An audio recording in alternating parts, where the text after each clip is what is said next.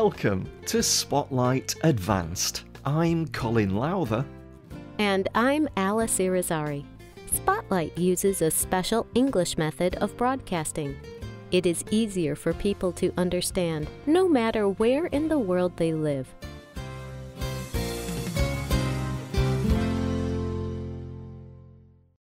In 2008, Dr. Heinrich Frank discovered something strange. He was driving home from his work at the Federal University of Rio Grande do Sul. He noticed a hole in a building area he drove by. He was a geologist, a person who studies the earth and its minerals and structures. The tunnel interested him. It looked different from other tunnels in the area. So, several days later, he went to investigate. Inside, the tunnel was different from anything he had seen before. Most caves form when water flows underground. They do not go in a straight line, but this tunnel did. It went back into the hill for 15 meters. And, strangest of all, there were marks on the walls. They looked like claw marks made by a huge animal. When Frank left the cave, he did not know what he had found.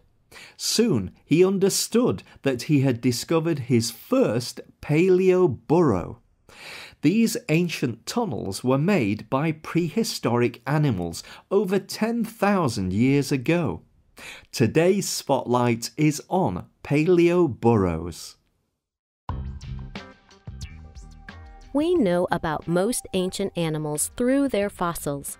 The study of former life on the Earth as preserved in fossils is called paleontology. Usually, fossils are the bones of an ancient animal.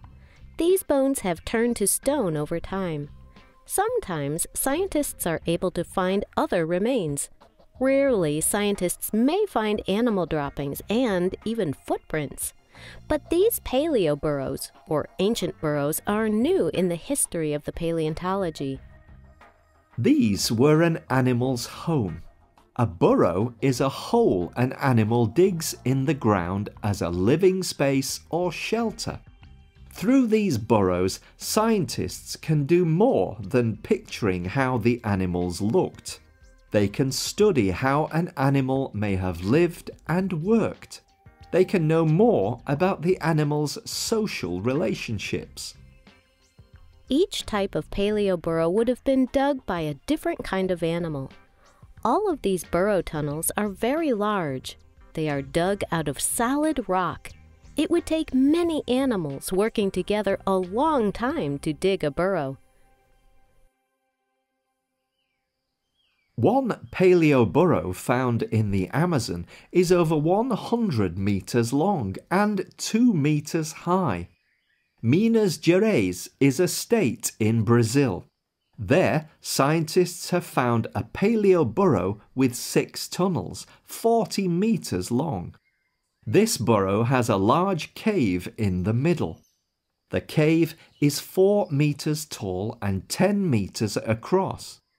Scientists think many animals digging for many generations made it.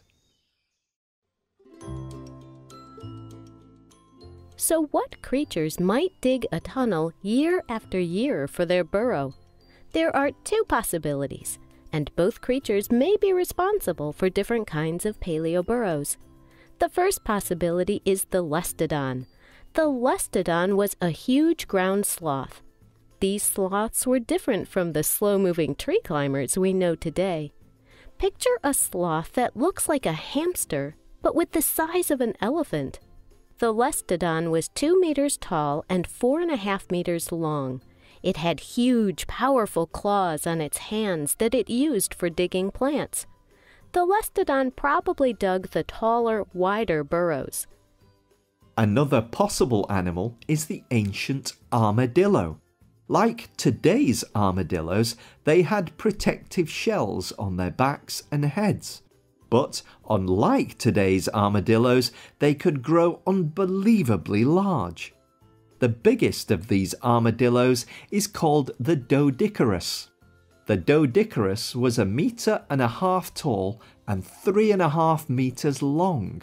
It may have weighed 1,500 kilograms. It also had a large spiked club on the end of its tail.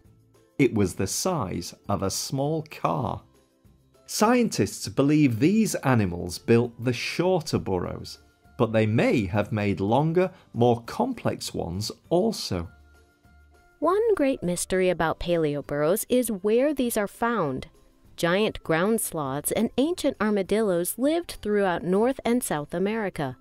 But scientists have only found paleoburrows in South America.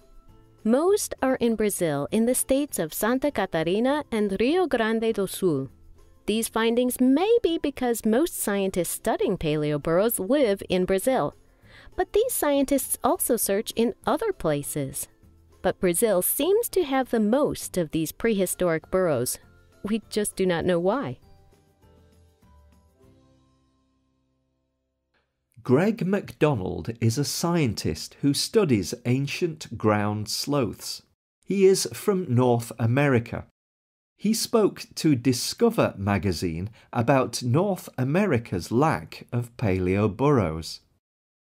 The fact that we do not have them here could be that we have not found them. Or it may be that we had them up here, but we did not have the right kind of soil that let them survive for a long time. Another mysterious thing about paleoburrows is the size. Huge animals made these tunnels, but most scientists believe the tunnel's size is greater than necessary. Scientists use the example of the giant armadillo. The giant armadillo is the largest kind of armadillo alive today. They can grow up to 1 meter long. Large ones can weigh almost 50 kilograms. Like ancient armadillos, today's giant armadillos make tunnels. These modern tunnels are usually 40 centimeters around. Modern armadillo tunnels can be about 4.5 meters long, but paleoburrows have been found more than 100 meters long. Of course, ancient animals that dug these tunnels were bigger than a modern armadillo, but these paleoburrows are larger than a single ancient armadillo or sloth would need. Why were many of these paleoburrows so large? The creatures that built paleoburrows may have had very complex behaviours. They may have worked together to create huge structures. They may have used these burrows to shelter from the cold, or they may have hidden there from other animals. Scientists today are imagining the lives of these ancient animals. Regrettably, paleoburrows are in danger. The study of these ancient tunnels is new. The money for research is limited. Few scientists have the chance to study them. Paleoburrows are also in danger from modern technology. Often, people find these during building projects. By the time they know they are digging into a paleoburrow, parts are already destroyed. People build highways and houses on these ancient burrows, making it difficult to study what is below. Still, scientists hope more people will soon understand how important paleoburrows are. They are trying to raise understanding. One day, we may be able to learn more about the unbelievable creatures that built these burrows. Do you remember Dr. Heinrich Frank from the beginning of the program? Since his first discovery, he has become an expert in paleoburrows. He and his team have found almost 2,000 of paleoburrows, and he supports the idea of studying these mysterious structures. He spoke to the world about why. These are so important. You can remake the home of a prehistoric animal. This research does not exist in any kind of ancient animal studies. You have the dinosaurs, you have their bones, but you do not know where they lived. But we find the homes of ancient animals. Our group is working in a new area. Do you like ancient animals? What is your favourite dinosaur or ancient mammal? Why? We want to hear your thoughts. You can leave a comment on our website or email us at radio@radioenglish.net. You can also comment on Facebook at facebook.com/spotlightradio. The writer of this program was Dan Christman. The producer was Michio Osaki. The voices you heard were from the United Kingdom and the United States. All quotes were adapted for this program and voiced by Spotlight. You can listen to this program again and read it on the internet at www.spotlightenglish.com. This program is called Brazil's Most Mysterious Tunnels. We hope you can join us again for the next Spotlight program. Goodbye.